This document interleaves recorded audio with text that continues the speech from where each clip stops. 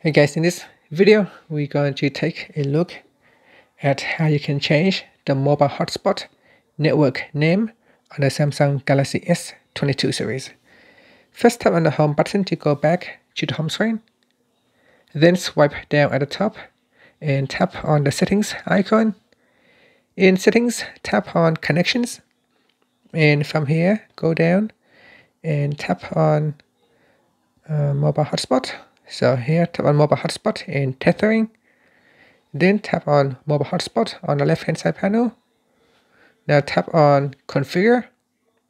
In here, you can delete the old network name, and from here you can give it a new name.